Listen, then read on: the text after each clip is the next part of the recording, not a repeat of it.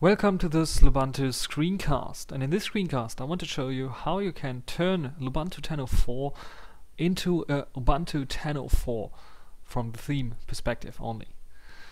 So the first thing that we will do is change the default panel. So Ubuntu 10.04 has a two-panel layout, so we will move this button main panel to the top. We click on the panel, right click, panel settings, choose position top, and make sure that the height is 24, and you can change the appearance to system theme. I will show you why this is important later on. Now we have to remove some panel applets. We go to the panel applets section. We remove the minimize all windows. We will remove the desktop pager, and we will remove the taskbar window list. Now we will click on stretch one of these spaces here. So as you can see, we have the clock on the right again with the tray and the logout button. That's all for this panel. Click close, then right click on the panel to create a new panel. This will be created automatically on the bottom. Make sure it also has a height about 24 pixels. Then add some panel applets. First one we want to add is the minimize all windows. The second one will be the taskbar. And the third one will be the desktop pager. So this is all for this panel. So we have now our panel system ready to go. Now we have to install the ambience Ubuntu theme.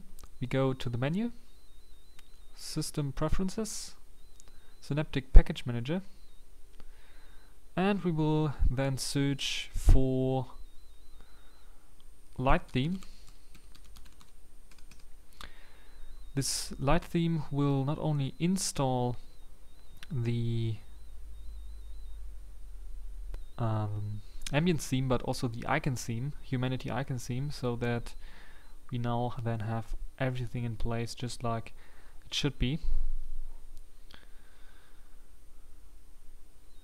Just after the installation, go to the menu, choose Preferences, choose Appearance. Here you can now choose Ambient Theme, and in the icon theme you can choose Ubuntu Mono Dark.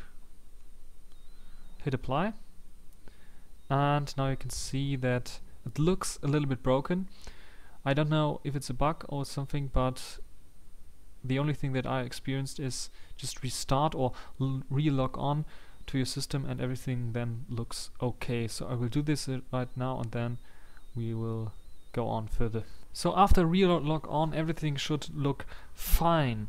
If it doesn't, then just go to the panel settings and rearrange it to the left and then to the top, and then it should look better. If it does not work in either way, then just simply make a screenshot with a print key, and then simply with an image editor like GIMP cut out the part that looks good, that looks fine. The above one here, 24 pixels, remember it. Then just simply create a new PNG icon, save it somewhere, and set it as a background, just like I did it for my panel appearance image. So the next thing that we need to do is just change the time color. So go to the panel settings, go to appearance, and then font color, change it to white, and now you can see the time. So this is almost everything's done, but we need to do a little more tweaking. As you can see, the window has the old buttons here, so we need to change this. Go to your browser, and as you can see, I already downloaded the Chromium ambience theme. First of all, I will show you how to do this. Go to the extensions, browse the gallery and search for ambience, and there you find the ambience theme. Just hit install and it then will be automatically applied. The next thing that you need to do is go to the options and choose use system title bar and borders. So it will use the system title bar and borders. The next thing that we need to do is change the borders, and therefore we go on to the website box-look.org, search for ambience,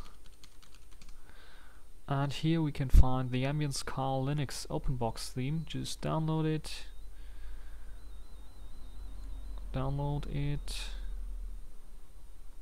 wait 3 seconds, hit on the link, and then just simply another download on this link.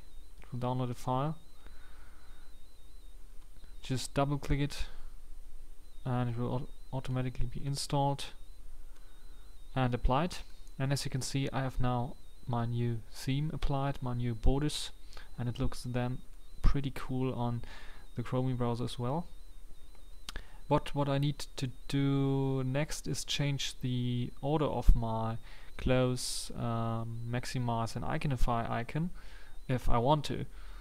The default look is that you will have the close button on the right, the iconify button and the maximize button, and that you don't have an icon for File Manager or other program. So I think this looks pretty cool. The next thing that we need to do is go to our browser, search for Ubuntu Wallpapers Launchpad. It's the third thing that Google will list here. Click on it. launchpad.net/ubuntu-wallpapers. Go to the Ubuntu Wallpapers source package and list it. Then just simply download the tar.gz file. It's about 3.9 megabytes. I already did this. Extract it, and there you will find there's the WATI final Ubuntu PNG. That's the default background for Ubuntu 10.04. Close this, go to the desktop preferences, change the wallpaper to my downloaded WATI final Ubuntu PNG. Open it up, and there we have it. This looks pretty cool, doesn't it? But there are some minor tweaks to do yet. So the button needs to change. You can create your own button if you want to. I already did this. By right clicking and go to the menu setting, I can then apply my new button logo. I will attach the button to my post so that you can then easily use my button. Just apply the button. There you have it, an applications button with an LXD logo. Looks pretty nice, doesn't it?